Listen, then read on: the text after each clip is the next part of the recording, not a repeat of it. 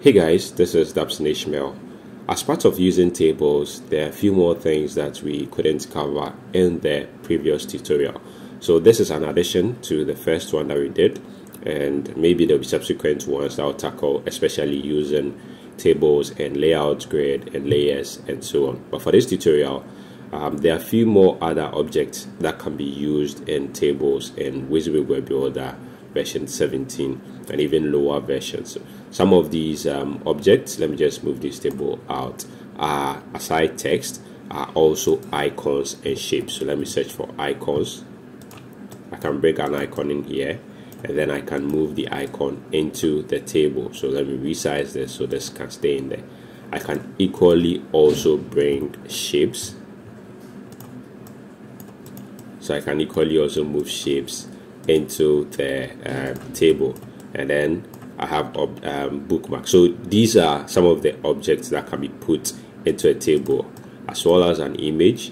I can select an image and then put them also into a table. So you know that there are unlimited number of tools that you can actually use in the table.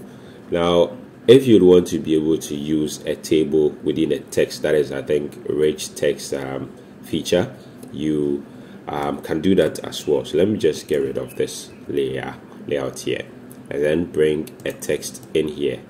I'm going to populate this text with some information, and then I say, let's say, about 2 paragraphs, which is fine.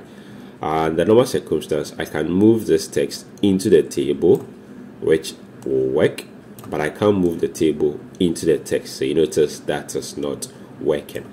If I want to be able to insert a table into this particular text, what I can do is simply double clicking on in my text, come to the section where I want to add a table, then I come to the insert section. So you notice that for this particular option, it is only one. You use the insert option, you can't use the table option here. So under insert, you come to table, and then you specify the number of columns and rows that you want to have. In case the options that you have here is limited and you want to be able to include more by selecting the table. Let me see if I come back to insert and then add 2 more. Okay, so that is a way you can actually go about that. So I've been able to add another table within the table. Unfortunately, I'm not able to select because I don't have the flexibility to work with the table as I would have, especially if I am using it in this way. So if you would want to add more columns or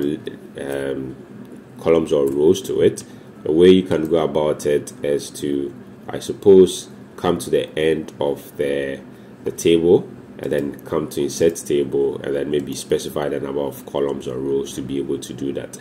And if, so this is for the row. If you want to do for columns as well, you basically do the same to be able to do that. But of course, you can tweak the width of the tables as well as the height of the cells within the table. So this is one way you can, or this is a way you can go about including tables within text, that is known as the rich text feature in WYSIWYG Web Builder. So this is part of the using tables tutorial, and in more videos I'll try as much as possible, especially to touch more on how you can use this tables, especially in layout, grid or fluid layers, so that it's easier for you to be able to work with tables, especially in your WYSIWYG Web Builder project. So that is just about it for this tutorial. Thank you very much for watching. Bye for now.